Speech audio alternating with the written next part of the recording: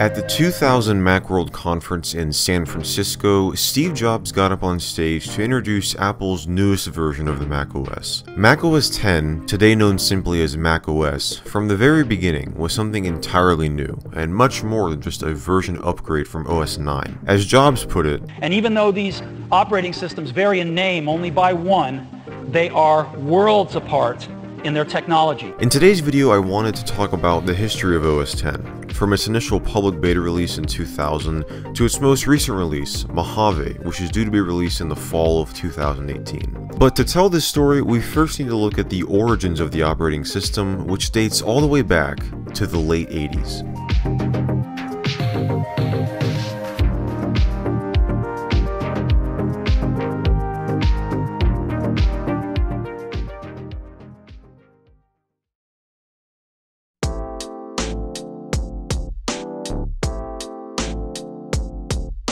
In 1989, Steve Jobs was the president and CEO of Next, the company that he founded when he left Apple. Next was a computer hardware and software manufacturer who primarily developed systems for use in business and higher education environments. That year, the company released the first version of their object-oriented operating system known as NextStep. NextStep was based on the Unix Mach kernel and used source code from BSD. While it was initially created solely to run on Next machines, it would be ported to other platforms in later years through the use of the OpenStep project. NextStep is notable to our story because it served as the foundation of OS X. User interface elements like the dock and many bundled OS X applications can all be traced back to NextStep. In the mid-90s, Apple Computer was facing a problem. Their computer operating system, called macOS, was reaching the end of its life. The foundation of the OS had been pushed to its limits, and was looking increasingly outdated compared to its main competitor, Microsoft Windows. After a few failed attempts at replacing it, the company decided instead to buy out Next for $427 million in 1997. Apple's plan was to use the technologies developed at Next as the core foundation of their next generation OS. The first iteration of this concept was released in late 1998 to developers, known as Rhapsody. At first, Rhapsody looked very promising. At its core was OpenStep, a later version of NextStep, based on the much more stable Mach kernel. On top of this stable foundation was the familiar macOS look and feel, and the ability to run macOS apps. There were a few Next applications that remained, including the Workspace Manager, which replaced the Finder entirely in this version. However, problems quickly arose. You see, for a macOS application to take advantage of the OpenStep libraries and new features, it had to be rewritten from the ground up, which no software developer wanted to do. To solve this, Apple later replaced the compatibility layer of Rhapsody, known then as the Blue Box, with what they called Carbon. Carbon allowed for existing macOS applications to take advantage of new features by only requiring a small tune-up rather than an entire rewrite. Eventually, this new OS would be named macOS 10 Server 1.0, the first Apple OS branded under the macOS 10 name.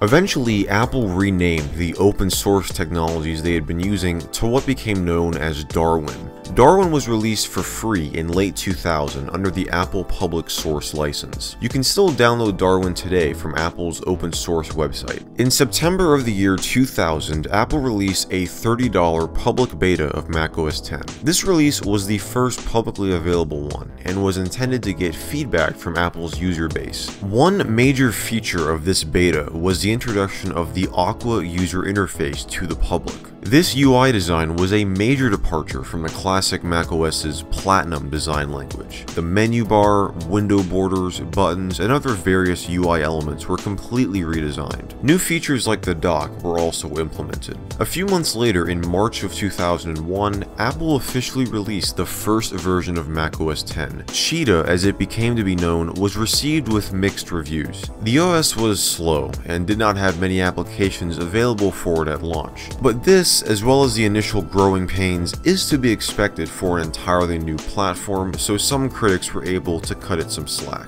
Apple followed up 6 months later with version 10.1, or Puma. This version contained a few notable improvements, such as the ability to play DVDs, and was much more stable than the previous version. Although some critics still felt that 10.1's improvements were not enough for them to ditch the more familiar macOS 9 to use OS X exclusively. Apple eventually pre-installed version 10.1.2 as the default OS on new Macs. 2002 saw the release of version 10.2 of macOS X. This version, Jaguar, was the first to be publicly marketed with the Big Cat naming scheme. In this version were more performance improvements, which were received generally well by consumers. Jaguar also marked the death of the Happy Mac startup screen, which had been used since System Software 1 on the original Macintosh in 1984. It was replaced with the modern Apple logo boot screen that is still used today. Just over a year later, in October of 2003, Apple released OS 10.3 Panther. This release brought the most extensive overhaul to OS X yet. Panther updated the Finder with a new look, introduced fast user switching, and introduced Expose, an interface allowing the user to have a bird's eye view of all the applications running on their machine. macOS X Tiger, the 5th release of macOS X, was introduced in April of 2005. This version contained numerous UI enhancements, including the introduction of Spotlight Search. During Tiger's lifespan, Apple announced the switch from PowerPC to Intel processors. During the 2005 Worldwide Developers Conference, Steve Jobs demonstrated an Intel machine running OS X Tiger. However, Tiger was not the first version of OS X to support Intel processors. In fact, Apple had been secretly doing that since the Rhapsody project in the late 90s. The next major version of macOS X, 10.5 Leopard, was released over 2 years after Tiger was introduced in 2005. Apple initially wanted to release Leopard in late 2006, but development was pushed back due to the introduction of the iPhone in January 2007. When it was eventually released, Leopard brought some new major features to the Mac that many people still use today. The file backup tool Time Machine was introduced, as well as Boot Camp, which allowed Mac users to install Microsoft Windows alongside OS X. Leopard also updated the design of a few user interface elements like the dock, which now had a 3D-like tray as opposed to a flat 2D one.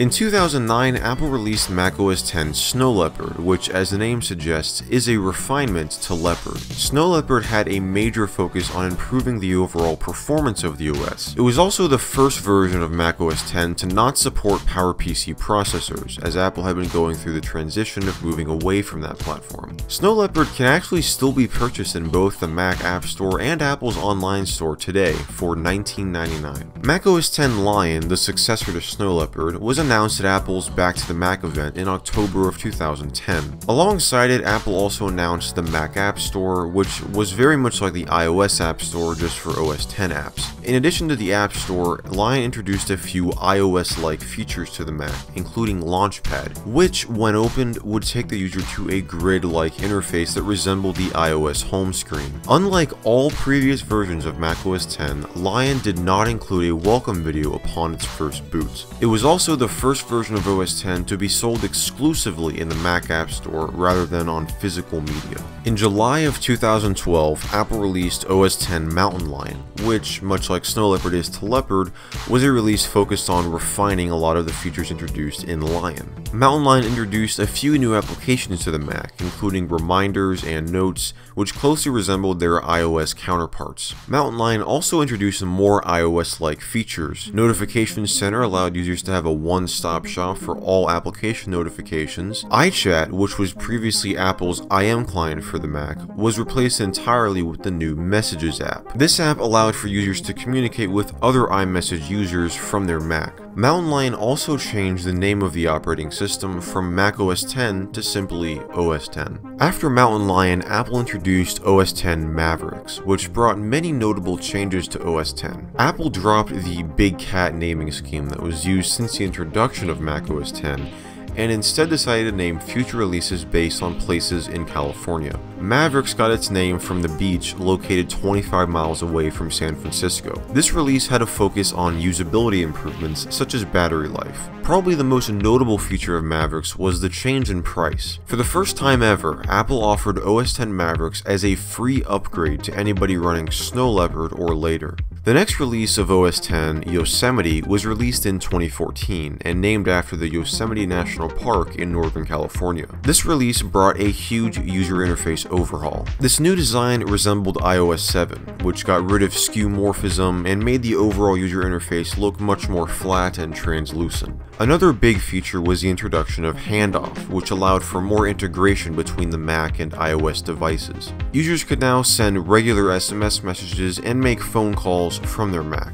In 2015, Apple released OS X El Capitan, named after the summit located in Yosemite National Park. El Capitan was intended to be a refinement to Yosemite and includes improvements to both the security and usability of the operating system. Apple also replaced the Helvetica Neue system-wide typeface to their own San Francisco typeface. Starting with macOS Sierra in 2016, Apple dropped the OS X name and adopted the previously used and more simple macOS name. The name was stylized to better fit among iOS and tvOS in Apple's ecosystem. Sierra was named after the Sierra Nevada mountain range. It introduced Siri and Apple Pay to the Mac for the first time. Apple also added support for a new file system called APFS, or Apple File System. This new file system would replace HFS Plus, however, both file system types are supported in the OS. macOS High Sierra was released in September of 2017. Like El Capitan, Mountain Lion, and Snow Leopard, it had a main focus on refining many of the features introduced in Sierra. Starting in this release, Apple made their new APFS file system the default one for new installs. High Sierra also brought minor updates to a few default apps, including Photos and Mail,